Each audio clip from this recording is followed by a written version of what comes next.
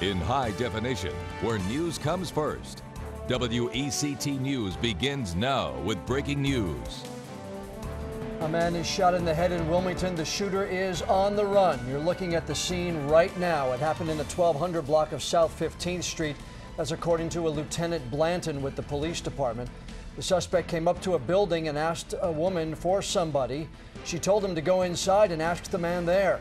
The suspect walked in and shot that man in the head.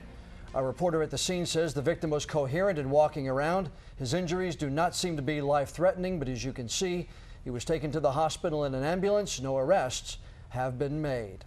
Good evening, everyone. I'm John Evans. And I'm Frances Weller. We'll continue to follow this story on air and on WECT.com. But first, a two-car crash closes westbound lanes on Shipyard Boulevard in Wilmington within the past hour and a half. You're looking at the scene right now. It happened on Shipyard and 41st Street. According to Wilmington police, one car flipped on its side. They say no one was hurt or taken to the hospital. But again, westbound lanes are closed as police investigate. Stay right here for more details as soon as we get them.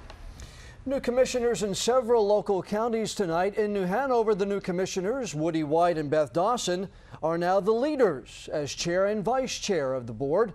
WECT's Craig Reck in the newsroom reporting that everyone approved the change, including the outgoing chairman. Craig?